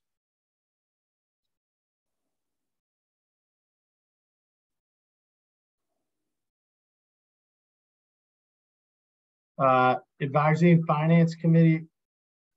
This doesn't come under public administration, but I will note here that we did reduce the reserve fund by $50,000 this year. We really haven't spent or needed to go into the reserve fund in the past years. So we've reduced that down to $200,000. It's still, almost $50,000, $40,000 more than what we spent in 2022. So we still think 200,000 is enough. Right, and we have that. I don't want to call it a reserve fund. We have the energy fund. Yeah, that's right here. This new right here, utility reserve. So this is administered by Allison. Essentially, because utility costs have been in flux and very difficult. Right now, electricity rates are really high. Timing wise, as we're going through our budget development process, but electricity rates are going to drop significantly come May. At the time of developing this budget, a lot of our department heads were coming to us saying, we're experiencing, significant increases in our utility bills. What should we put in our budget? And as Allison has explained to you all earlier in another meeting, what we really wanted to do was keep their budget planning at your standard 2 to 3% increase in that line item, and then develop a reserve in that Allison can control. And if our departments expend all of their appropriation dedicated for utilities, they can, those bills can then be paid out of this reserve under Allison's oversight. Okay. And is this how we're going to vote it? We're going to vote it as electrical and heating gas, 2 separate line items? Is it, Allison, or would it just be one? What's the summary version? So it'll just be voted as a bottom line, but in the accounting system, I'll budget for them separately, but it'll be voted just at the $25,000. And then I'm able to transfer between the 2 accounts if necessary. I was just trying to reduce some of the overhead of having to move stuff around okay. Yeah, so it's not like, this is really just an operating cost. So you're really just voting the $25,000 operating cost. Whereas in the other budgets, you're voting a personnel bottom line, an operating bottom line, and capital. And if we don't use all of this, it's going to drop to free cash through the normal free cash mechanism. Correct. Yep. Hey, Allison, the free cash, where does that live? So it's technically, if you were to look at a balance sheet, it's retained earnings in the general fund. So that's what it is. And we go through the certification process at the end of each year with the DOR, because if we have some receivables that are still on the books, or if we have in other accounts, like some of our federal and state grant accounts, if there's some outstanding receivables there, they'll dock you for it. But it's really retained earnings. It's like Okay. the rough equivalent of retained earnings. Correct. When I first joined the finance committee, my mentor pulled me aside and said, just remember, it's neither free nor is it cash. Exactly. All right. That's helpful, but I still don't understand. All right. Thank you. It's, Dana, it's basically, it's a calculation of revenue that you didn't, more revenue than you estimated and less expenditure than you estimated. So that difference, you spent less than you planned on, you brought in more than you expected. That difference is really, and the difference is what calculates it. So that's why when we say, if you don't spend it, it drops to free cash. That's half of that formula. Yeah.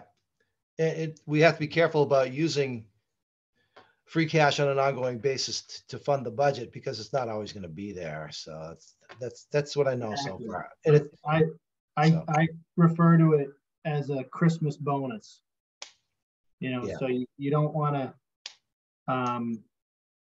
you really don't want to pay for ongoing annual expenses with it because you don't know. And that's what we've done over the last few years is we're spending it appropriately on one-time expenses like paying down debt, capital infrastructure, capital needs, stabilization, OPEB, those type of things. Okay, works for me. Thank you. And here, this historic trivia. When I first joined the committee, we were running a free cash deficit. Apparently, free cash had been miscalculated for a number of years, and the town had to make contributions to bring ourselves back out of that free cash deficit. It hard to get your head around. All right, I just go ahead, Tony, Allison. So moving right along, the town accountant, the budget, really you're not seeing much of an increase there as well. That's just contractual obligations and personnel costs. Skip assessor, treasurer collector, same thing. We do have, again, a lot of this is the union contract negotiations and other costs associated with contractual obligations and personnel. The town hall, you'll see a significant decrease. That's because we had additional funds last year in free cash, since we were spending ARPA on a lot of things. So we've reduced that back down to account for our typical free cash amounts and what we can spend on capital. But you will see that compared to 2022, I forget what the voted budget was in 2022, but historically, town hall capital was less than like $5,000. It is I've brought it up a little bit each year. Obviously in 2023, the significant increase, but trying to keep, $15,000, honestly isn't enough, in my opinion. But it gets us, it helps us, invest in some of the needs of the town hall without really stringing the other needs across the board. But I hope to increase this line item a little bit each year because, the town hall is old and needs a lot of work.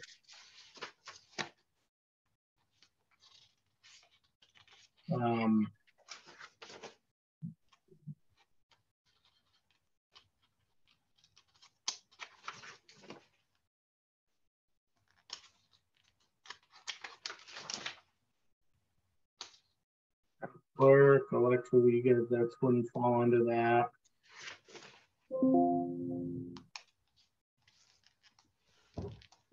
I don't think any of these are going to fall under that. Police. I'm trying to find the personnel Benefits. Benefits. Yeah. It's more towards the end of this section. Yeah. So keep scrolling. Oh, let me talk to this real quick though. Under inspectional services, we did add $10,000 into this budget for short-term rental inspection wages. So should the short-term rental bylaw pass, and those properties be required to apply for annual licensing, there will be inspectional costs associated with that, especially in the beginning. I don't know. I think depending on which one passes, I believe the idea was to have them inspected every other year. Now, the fees associated with short-term rentals bring in way more than $10,000 expended, so there's still a net benefit financially. But we did increase this line item here, created this new line item, STR inspection wages. We don't know, what that cost is going to be yet, but we think $10,000. Talk to Wayne. We talked to Wayne a little bit about, what's like the going rate for that type of inspection, and based on how many would be allowed, we came up with this number. Hey, Tony, to follow up on that point, there are a lot of numbers being thrown around, including in the chat here about $100,000 net to the town on short-term rentals. Is that a real number, or is this an urban legend? Because, if it costs, well, for whatever it's going to cost in the future to administrate these short-term rentals, but what is the net to the town last year, short-term rentals? In FY22, the town made $74,000 in short-term rentals. Okay, it's good to know, because somebody in the chat was asking about that. So 74K last year. Was that, Allison, was that a full year? No, that was not a full year. Or was it? I think it was just less 2 months, because it was passed in May of that year and then wasn't implemented until September. Okay. All right, so July and August, assuming July and August are pretty high usage, I think $80,000 to $100,000 is a fair estimate on the hotel tax that we get. And then in those proposals, there's a fee structure. So there'd be an annual fee for licensing. So there'll be some more revenue in that regard. But then, the town is going to have to spend some money on processing applications and inspecting the properties too. So I still think it's a net benefit financially, but there will be some, as you can see here, we've added some costs right in special services. I mean, it's significant, worth talking about. However, in the context of a $14 million budget, it's just basically a rounding error. The 10,000 or the 100,000? The 80 to 100.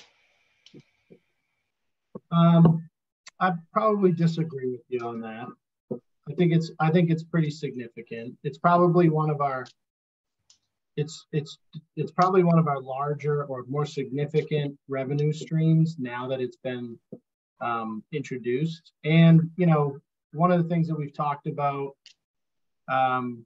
in this committee and in the Board of Selectmen is, how do we create revenue streams that don't impact Nahant residents?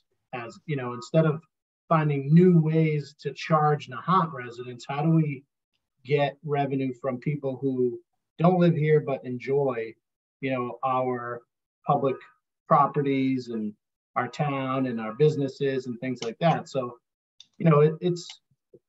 it's a pretty significant in that perspective, where it's not coming from the wallets of Nahant residents. I think it's a pretty valuable revenue source. Yeah, I'd agree, but there is an indirect effect on the housing issue. Strictly it's a strictly financial opinion. Right. You know, I understand there's Right. there's a whole nother level of, you know, how does it impact the characteristic of the town? I get that, but just strictly financially, I think, you know, there's right, some value to it, you know. And one other thing too, we can move on, but nobody's talking about this $80,000 to $100,000 going to zero. You know, it's still going to be there. The bylaw is going to affect it, but who knows by how much. And it's a variable revenue source as well. You don't know what it's going to be. Mm-hmm. Yeah, no, absolutely. It's just much like the local meals tax, much like, you know, it's all based on how many rentals and what they're renting, what their rental rate is. And yeah, it's definitely like a free cash revenue. Christmas bonus. Yep. Let's see. Everything else in this inspectional services, you know, as you can see, $700, $168. Emergency management, you'll see a large decrease because, again, we had a significant increase in capital spending compared to last year. But we did go up in purchase services. We hired a company to do, well, actually, emergency management. Did Chief Furlong talk about emergency management when he addressed you guys? Yes, he did. All right, so I can skip over this. I think so. All right.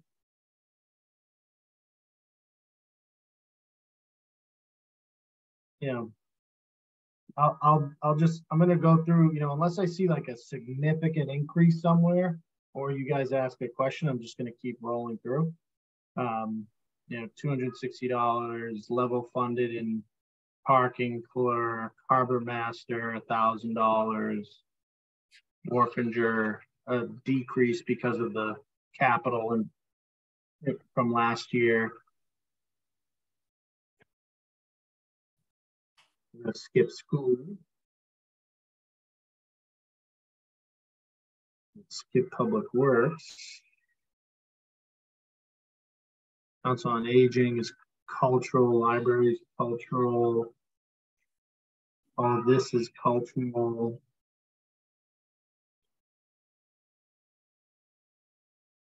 Employee benefits.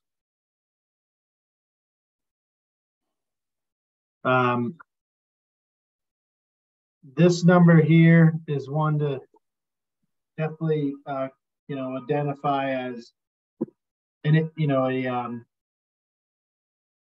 a burden on our budget development this year. We've been notified through our health insurance that rates have gone up somewhere to 6-something%, which is a significant increase. You know, in the past few years, we've only had minimal increases. This year, you know, we're in our health insurance is through Maya. You know, it's a regional system. Some towns are experiencing a 10% increase. So we're somewhere in the middle, but it definitely is a significant increase to our cost this year, the health insurance line item there. Retirement fund is that's the assessment we get from Essex County Retirement. That went up $10,000 as well.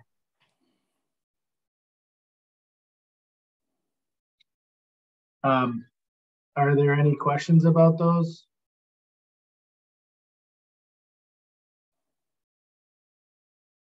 I guess the only thing I would add is, you know, when we get notified of these increases, we don't just, you know, sign off on them. We do reach out to, you know, Maya under health insurance and have a follow-up conversation and see if there's any way we can, you know, get a little bit of a better deal. We do work, you know, the assessment as best we can. we're not just blindly signing off on it. So we did have those conversations, and unfortunately, it's just the cost of health insurance has gone up across the board this year. I think that's all. What else is on my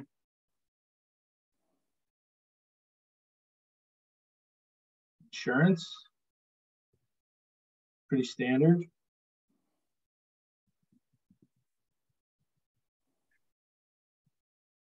Yeah, okay. One thing I added to the agenda, because there was some interest in revisiting it, is expenses related to Coast Guard housing and how that is to proceed.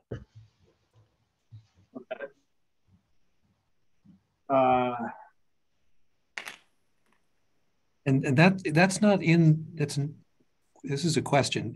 That's not in the omnibus. That is actually, that would be funded out of what, the prior year's article?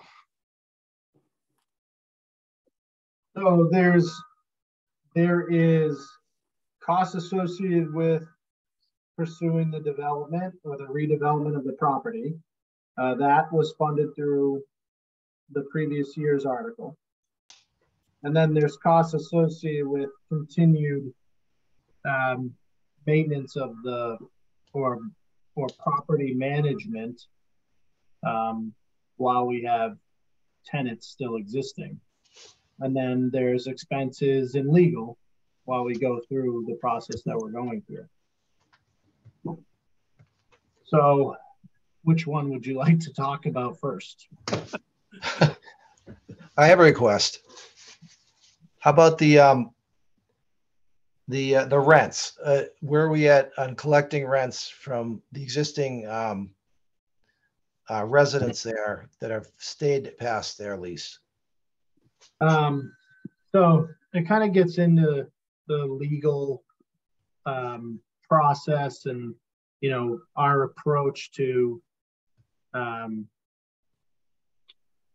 evicting the current tenants from the property. We've elected to not charge them rent after the date by which they were intended to be removed from the property. And there's there's some litigation strategy to that. When you collect rent, the tenants have a counter argument that they have received tenantship because they paid rent and we accepted it. So it's more of a litigation strategy issue. So we're not collecting rents at the moment. So when it comes to resolving these cases, we could say, well, we didn't, I guess the strategy is, well, we didn't collect their rent. We tried to find them some housing, but they still haven't left. So, we have to proceed at some point. Is that where we are as a town? Well, I should say too that, part of that decision was to try to help them find, be able to find new housing and save funds on their own to use towards first month, last month security deposit at some new, living arrangement. When we started this process, there was, I think, 7 or 8 tenants, and now we're down to 4, possibly 3. And obviously, we're not receiving any revenue from the properties that are vacant. Tony, as we look at the holdouts holding up our go forward progress, is it possible that we can run the different activities on parallel path so that we start digging up oil tanks, we start surveying, and we start bulldozing while waiting on these holdouts who have all kinds of legal recourse under the Commonwealth? They're already looking to extend the eviction moratorium as we speak. And what I would like to see is activity to bulldoze the houses, survey the lots, sell the lots that are saleable, and let the holdouts sit there and let the legal process run parallel path to the construction process. Because as we sit now, all the property's off the tax rolls and the majority of it is off the rental rolls. Yeah, so we are doing that. The first step in that is putting out a procurement of, bid documents to hire a contractor to come in and remove the hazardous material and demolish the existing properties that are vacant. But we are, because of the underground storage tanks and, what other construction materials may be hazardous in the properties themselves, we've hired a company called Axiom, who actually we're using for our Ward Road pump station project as well. And they've already begun doing their investigation of existing hazardous material. Once they're complete their scope of work, what we've hired them to do is investigate what materials in existence, develop a scope that can be included in those bid documents, and then have oversight of the process of, removal prior to demolition. So making sure that it's all handled appropriately, reported to the state appropriately, make sure we get all of our certifications in line. And that's what they're right now. They're in the investigation phase. They believe that they're going to have their scope to be included in the procurement in the next 30 to 60 days. I think it's going to be closer to 30. And then we'll be able to put that procurement out on the street. And the way that we're going to put that out, and the way that our contract with Axiom is written, is that it'd be a two-phase approach. Essentially, phase one would be the day we agree to a contract with the demolition and hazmat removal team, they would get going on the properties that are vacant. And then phase two would be come back when the rest of them become vacant. So I don't know if that's going to be 8 and 4, or if it's going to be 9 and 3, or 10 and 2. It depends on, how many vacant properties there are the day we, select that contractor. But that's our goal, is we're moving forward. We've already been making progress in that regard. So we expect to have biddable documents within 60 days. We'll have the first report in 30 to 60, and then the RFQ can go out and be on the street for 30 days and be awarded. That's the hope. So conceivably, we're 90 days away from hearing bulldozers roam around that place. Well, 90 days from selecting a contractor, hopefully. Yeah. Hey, so one other thing too, Tony, where is the budget for the demolition and the prepare for sale of the Coast Guard housing? It's not in the omnibus. It was an article. I think it was $300,000. It was a separate article voted on that in that town meeting that authorized that plan. So it lives in a separate account. It's not in this year's budget. Right. So there's nothing that the town has to pay to do the demolition of the Coast Guard housing going forward. We already have it allocated. Correct. Yeah, correct. Oh, the town's okay. paying for it, but yeah, it's separate from the omnibus budget. But basically what's left is the legal services and any surprises that may come out of the demolition where we might have to pay more. Exactly. The big elephant in the room is, as far as financial goes, is those underground tanks.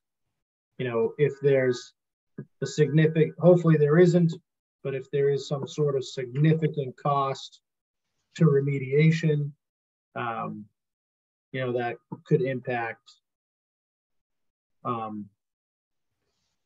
we may need to get more funds from town meeting in the future. It could, impact how much funds we have to put towards the debt once we start selling these properties. I don't know. All the money from the sale of the property has to go towards the debt. right? Yeah. Right. So if remediation costs exceed, if any professional services costs exceed 300,000, we'd have to go back to town meeting, depending on what that amount is. So earlier in this meeting, I just wanted to make a comment to the FinCom. There was an equivalency argument presented about, well, the town's tearing down these Coast Guard housing and why are they all worried about short-term rentals? But the Coast Guard housing, the housing is obsolete and we have a debt to pay on it. Short-term rentals, we're talking about 64 units. And how many units of Coast Guard housing are there, Tony? 12. 12. Okay, so 12 units for Coast Guard housing versus 64 units of potential short-term rentals. So it's really, it's not a fair comparison. Just wanted to make that comment. Thank you.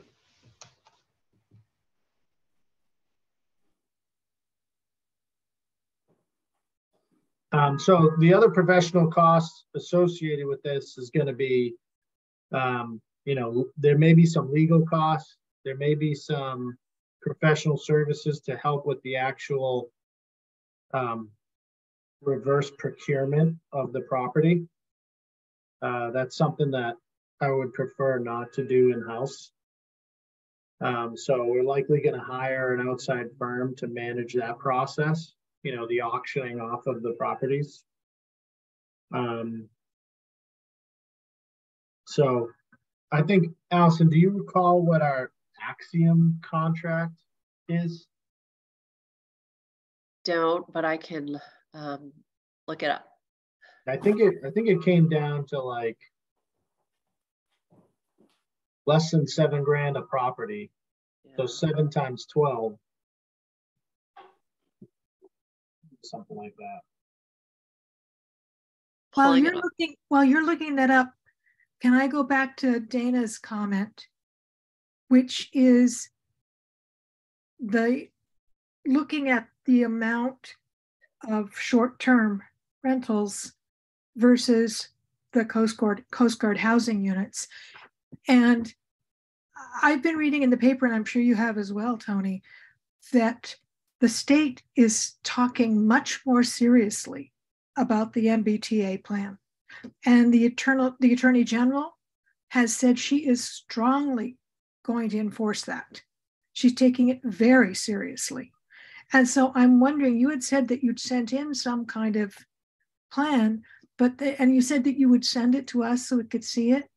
Would you still do that, please? Sorry, I didn't do that. Yeah, I'd like to see it because it has apparently become a very important issue for the Attorney General. And it's been in the Globe 3 or 4 times. And so I'd like to know what we've told the state. Yeah, the only penalty for not complying with the MBTA zoning is that you're ineligible for certain housing grants that actually our town doesn't really utilize currently. So, I heard that comment by the AG as well, but I don't know what they would, what the Attorney General would be strictly enforcing outside of, preventing municipalities that are not in compliance from getting certain grant dollars. I'm just saying it sounded like she's taking it very seriously, like she's decided this is really going to be one of her issues. And given that, I'd like to see what we have given the state. And I know we have a new committee that's going to be starting to talk next year. So I just would like for us to see it as well. Thanks. I mean, whenever whenever an Attorney General decides to say, this is going to be one of my new issues, and she's on record saying it now, it's been covered a couple of times in the Globe. It's just something to really keep in mind of, because she's going to be following it, and she's assigned it to somebody in her office who's going to be watching it. Right. So I think, it's important to, I know they're all related to residential housing, right? But they're all very different topics. Yeah, I know, Short-term understand. rentals, affordable housing, and MBTA zoning. Right. They're all very different, even though they're all under the same roof, no pun intended. Nicely done. We do have a committee, in place. We use the help of MAPC for technical assistance. Our schedule right now is to focus on the housing production plan and kind of complete that process by the fall of this year, or late summer of this year, and then transition into the MBTA 3A compliance issues, and hopefully have that stuff prepared for town meeting of 2024, in May of 2024. But we have a lot of work to do. It's a lot of public process, a lot of work. What the 3A, the MBTA zoning is that's what it is. It's a zoning requirement, right? Not a production requirement. Important to distinguish those. Thank you. Yep. Yeah. So the ZBA has got to be really on top of that. Planning board. Sorry, planning board. Right. That's right. Okay. Thank you for making that distinction. Mm-hmm. Sorry, I never sent that to you. I see Michelle's on the call. Michelle, did you say that you pulled that off of the state's website? Yeah, I actually you can't pull it off from the state website. I actually did a FOIA request for it, but if you want, I can. Barbara, I think I have your email. I can flip you a copy of it. I mean, I obtained it as a citizen, and Tony, I can resend it to you so you have it. Did you send it to me? Michelle, that'd be great. Thanks so much. Yeah. There's not a lot to what that reporting requirement was. Yeah, it's just a simple form that it just acknowledges where we are in our timeline and how we're going to get there and what services, like Tony has said, we are using MAPC to help provide technical assistance. Mm-hmm. So there's no special reporting. It's really just an acknowledgement and kind of just giving notice to the state. And so this is something that we're really going to be talking more about next year after town meeting is what you're saying? Yes. Okay. Yes, we have a contractual agreement with MAPC. It's part of our timeline and scope. But as Tony said, we want to get the housing production plan finalized first, and then we're going to move right into the 3A MBTA communities. It is a zoning. It will require some type of zoning bylaw instrument right now. What it looks like, what it's composed of, we don't know yet. That's part of my committee to work through and then present it to the planning board, where they'll follow the normal process of a public hearing to get more citizens' input before making recommendations, presenting it back to FinCom just before town meeting, so it gets into the warrant. For next year? For next year. Right. So it'll be part of 2025. Thank you. Yep. And thank you very much for the work your committee is doing, because this is it's a big issue and it's complicated. Thank you. No problem.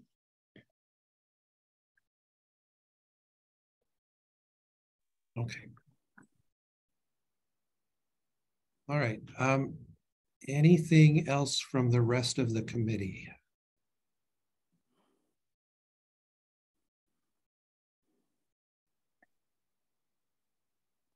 Oh, I have it right here. Hold on. I'll just quickly share my screen. I'll send it over to you guys as well. But Barbara, here's the submission.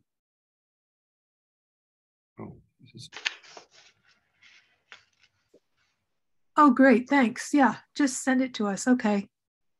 So, it was basically just a handful of questions. Who's the contact? What's your, we have a committee, who's involved? Right. What's your timeline looking like? It really was really high level information. But yeah, I'll send this over to you. Great. Thank you. Yeah, I see that. It's really a pretty basic form. Yeah. Thank you. All right. More discussion on that? If not, we will move on through our agenda for tonight. So we've done review and approve minutes. We've talked about the town administration budget, short-term rental articles. There is an line item in our agenda that says vote on previously discussed articles and omnibus line items. My preference is, honestly, I'd like to just make ourselves a checklist or some kind of a quick Excel spreadsheet so that we can record when different votes were taken and what votes are still outstanding, and just be organized about it. And I just haven't had a chance to do that yet. So I would propose we postpone that until our Thursday meeting. And I also got a note from Julie, was it you? That, yeah. Lynn can't make it. Lynn cannot make it. She's had something come up that she has to begrudgingly attend to. So she cannot make it this Thursday. So we should have more time to go through an Excel sheet if you have time to make that up. That would be great. But we do have to think about when we can fit her in next week. Right. Right. Okay. So is that okay with everyone? It works for me. Yep. Yeah, that's fine. All right. So we're really going to be able to go through all the articles we've got and vote on all of them on Thursday. The ones that we're ready to, correct? Yes. Is that the idea? That's the idea. Excellent. And I have the warrant, and I've already put in some of the template recommendations. So hopefully, pass by. Thank you. Oh, great. Excellent. Bob, and on that Excel sheet, can we show the advocate among us who will speak on it? Yeah, we need to do that. Yes. Okay. Well, the ones who will have to write the recommendation. Yes. Yes. Dave's the one that decides who presents it at town meeting. Right. Yes. Yeah, it's generally the same person, but yes. Yep. Yes. And what I'm going to do would be try to follow the liaison assignments as best as I can. Yeah, that would be good. Like Dan and I have got fire and police and stuff like that. Yeah. Yeah, so I'm just going to flip a coin and one of you gets fire and one of you gets police, unless you have a strong preference. Well, either way. Yeah, that's what I figured. Okay. Can I just ask one question? Sure. Because this is pretty new, and I feel like I'm jumping in and I'm trying to catch up and figure things out. However, understood.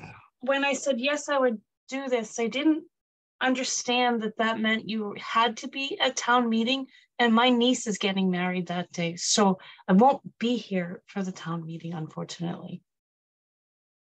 I think that niece's wedding is pretty important. Yeah, it is. I'd be happy to read your article. Okay, great. Thank you. Your recommendations, though. Thank you. I appreciate that. Well, luckily she doesn't have anything assigned to her. There you go. Well, give her the templates that you gave me my first year. Said, oh, these don't have any questions. Nobody talks about these, and I got questioned on 2 out of the 3. I'm not even going to tell you which one I got assigned my first year. There were hundreds of people at the meeting. That's all I'll say. Hundreds and hundreds of people. And Dave Conlon turned to me and said, so Barbara. And I said, yeah. And he said, there you go. I seem to remember you handled it well, though. Thank you. Yeah. So we're not going to do that to you, Joy. Okay, good. Thank you. Oh, we're not going to do that. No. Dang. You're not going to be here. Not going to, right. We'll have to do double time next year. Yeah, exactly. Okay. You can do this. You can handle it, Joy. Okay. Maybe I should share my screen here. Here's my Excel spreadsheet.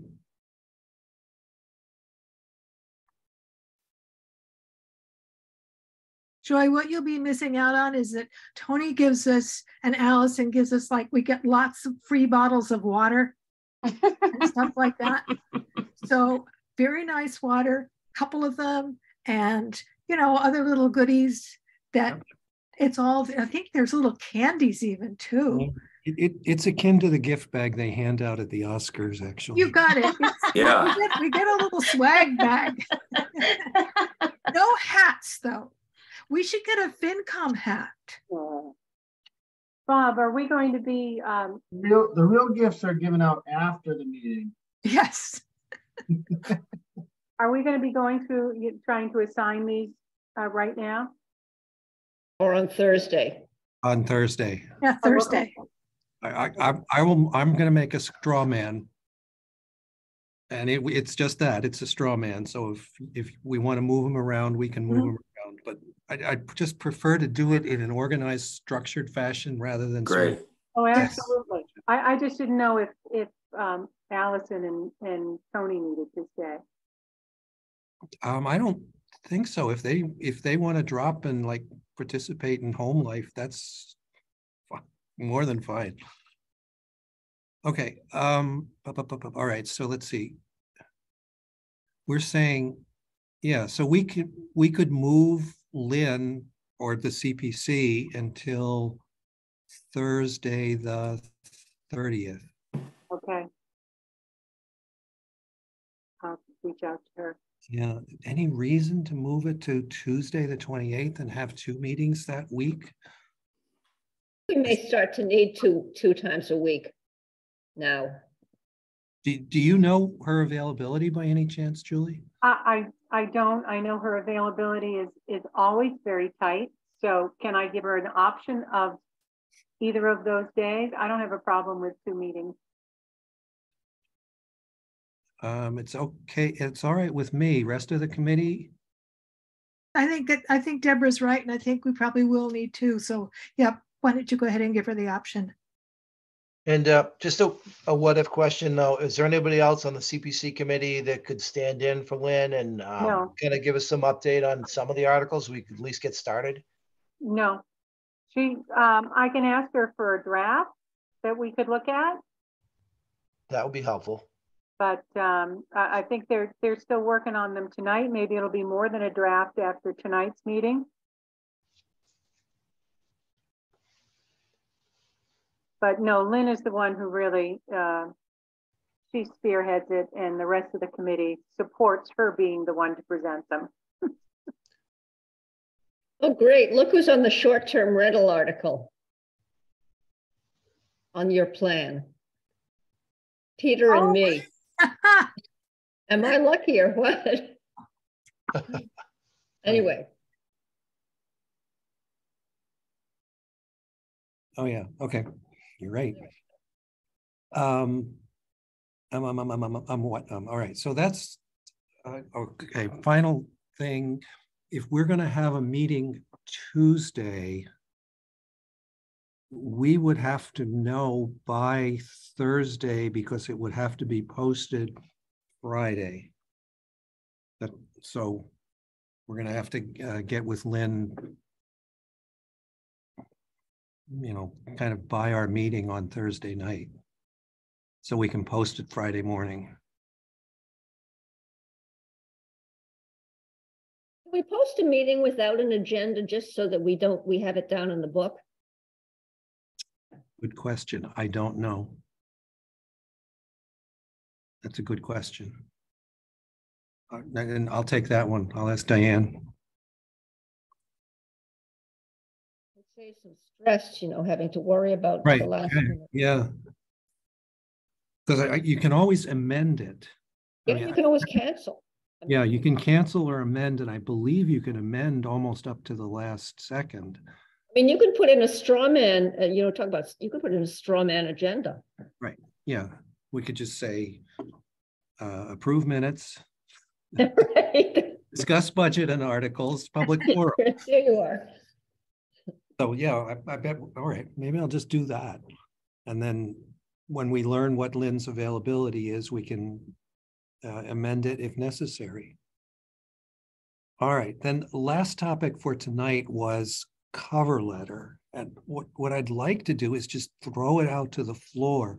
What are the significant things that we should mention in the cover letter? I don't want to wordsmith it. I just want to start talking about, what are the things we want out there that we want to mention, or we want to tee up as future things to keep an eye on that the FinCom will be watching and working on, like that. Well, kind of the big issue in front of the town politically really is the short-term rentals. Yep. So that might be part of it if the committee agrees. Yep. That is yep, I agree. If there's going to be some coyote issues. I know, but we not even mention maybe not put that in the letter because it. That's the wildlife. That's the no feeding the wildlife. Exactly. I don't know. What do other people think about? Tony, what do you think about wildlife in the letter or not? I know it's our decision, but. Would you trade positions with me? I knew he would say that. I knew he would. That's why I'm saying if no. The answer is no, then I wouldn't touch it. Thank you. I knew that's what he'd say. Chicken. They like chickens. Yum. Well, I mean, we can sidestep it. It's really not a financial issue. So no, it's not. I don't know if it's cover letter material anyways. I'm thinking the same thing. No, I don't think so. It's just that it might be a little contentious. But that doesn't mean it has to be in the cover letter. Yeah, it could be. We could put in the cover letter the status of the Coast Guard housing and how the town is proceeding with the plan. I mean, people around town will want to know about that. And but Coast Guard housing isn't on the warrant this year, is it? Right. I want to touch on something that's not in the warrant. How about teeing up the new housing production committee? So just saying that we have a new committee, that they'll be working. Not on the warrant. No, that's right. Okay. I would stay away from anything that's not on the warrant. Good point. Yep. You just have a very short cover letter. I mean, yeah, that works.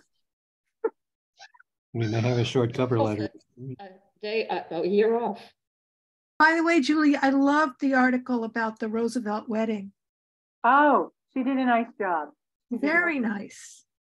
I would have liked to have seen more in-depth descriptions, but she's young, she's learning. Yeah. But excuse me. Enthusiastic. So Bob, back to the cover letter. Maybe we should mention that we're going to add to the stabilization fund, and that the town is on a sound financial footing at this point. And just wanted to add a comment too. I did speak to Allison about the stabilization fund. We have we're like $660,000 around. It's over at one of the regional banks, and so the treasurer and the town accountant are going to look around and try to get a better return on our stabilization funds, and also look for a safe place for it so that we don't exceed the FDIC insurance limitations. And so a little bit of risk reduction work. And thank you, Allison. Do you also want to mention, just briefly, Tony, you were describing that we have a new emergency management initiative that we could tee up? Is that in the, are we paying, isn't there something for that that's in the warrant or not? And it's in the budget, right? In the budget. Are you? You said we're hiring some planning? Public safety building, that one? No. On I don't know if it's a small amount of money in the emergency management budget. it's coastal mapping, basically on an annual basis and on-call service after storms. So it's like a coastal resiliency thing. People might like to hear that that's happening. Yeah. Yeah, I mean, it's kind of a small part of the budget, but it's a good thing to add in there as like one of the priorities of the overall overall budget and warrant. Yeah, and it's forward looking. I would just, it doesn't have to be a big, but just small mention. I think, I like what Dana brought up there. I think that I think the amount of debt, the amount of money we're putting towards debt above and beyond what's required is significant. I think that's a good thing to talk about. Okay. Especially after we just added an additional 250,000. Allison, do you know what that number is now?